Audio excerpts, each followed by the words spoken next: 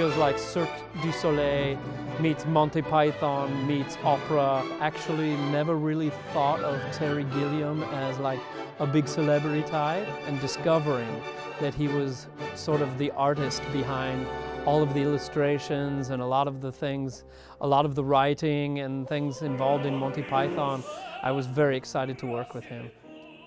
It's actually Berlioz's first opera, and yet it's actually the most complicated, the most characteristic of everything that he ever wrote.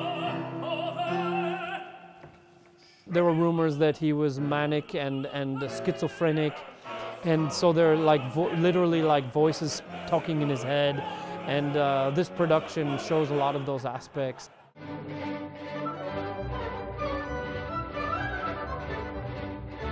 I find you absolutely cannot miss this because it is a great spectacle.